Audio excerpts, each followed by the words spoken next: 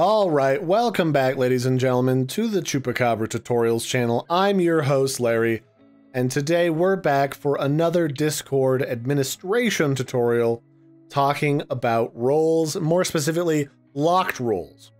What are locked roles? They're literally just a role, a set of permissions that you don't have permission to edit. You can't unlock it, you can't manually lock other roles. It's just Discord telling you that that role either is your existing role, which means you can't edit it because then you'd be able to give yourself like admin powers or something.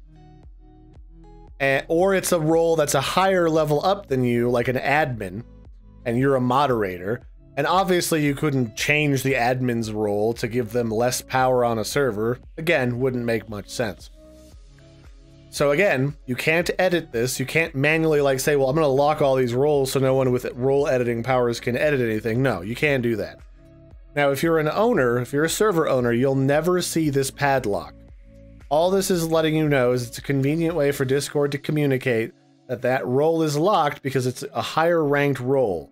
Please ask a higher rank or the server owner for help.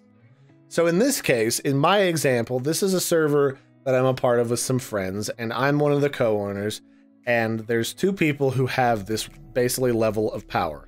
There's me, and then my friend who's got the Pirate Overlord tag, and we're both admins.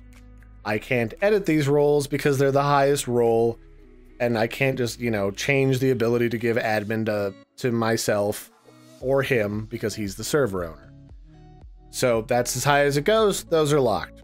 So I hope this helps people to understand that this is just a little convenient way for people to know that this role is uneditable for you. If you need help, talk to somebody higher up the food chain than you.